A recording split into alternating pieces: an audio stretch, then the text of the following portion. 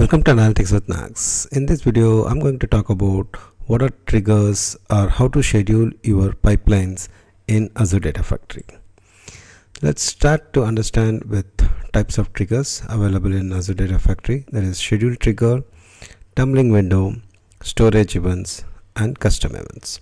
When you talk about schedule trigger, you specify one hourly. Let's say, you want to schedule one pipeline at 8 a.m. daily.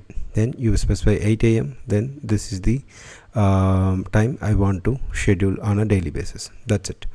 Then tumbling window, it's a heavyweight scheduling functionality that comes with other dependencies checks, and also it comes with certain windows you need to run. Those kind of things will be available in the tumbling window. I will make a separate video on this. Let's move on to the third one, storage events, meaning like when a blob is created, when you're trying to load from one place to another, when a new file is created in the blob or file is deleted, then you want to trigger, then you can use the storage events. Apart from all these three, we have a custom events. When any other events happening that you can configure using custom events, we can also trigger. So for our today's video, we'll focus on the schedule triggers. This channel contains a free content that covers the MS BI, Power BI, fundamentals of Azure. Share this channel with your friends and colleagues so that they will learn the analytics contents for free.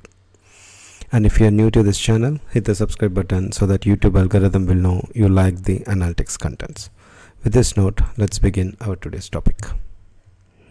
So I am in Data Factory now, whereas we have one pipeline that I have recently created. This is for creating the triggers here, right? So this pipeline purpose is to load the data from our source from Exchange it and load it into my staging DB that is available here. I have run twice so that you got the data over here, 2 records over here. Now let's go and check it out, how to schedule this on a daily basis. For that, in the pipeline, you open a pipeline, there is option called trigger. There is option trigger now as well as new and edit. Let's try to create one. Choose a trigger. I want to create a new trigger 2 instead of that daily schedule exchange, right? Spelling incorrect. Exchange rate. There you go. Now, as I said, this is the first type. There are other types over here.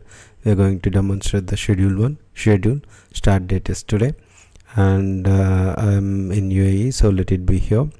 Current timing is 2:46. Let's try to schedule around 2:48, right? So that we can wait every, not a minute, it should be days, and I should have every 1 days, right? And it should be 14 and minutes should be 48. Let's do 49 because it has to be published. Once you provide this information, right, then you can click on OK. Ensure that we have published the data. There you go.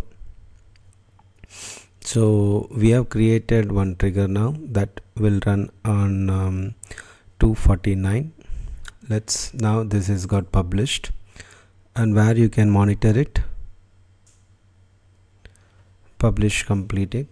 Now you can go and check it out over here, the monitor and the trigger runs. Okay, let's try to refresh this one.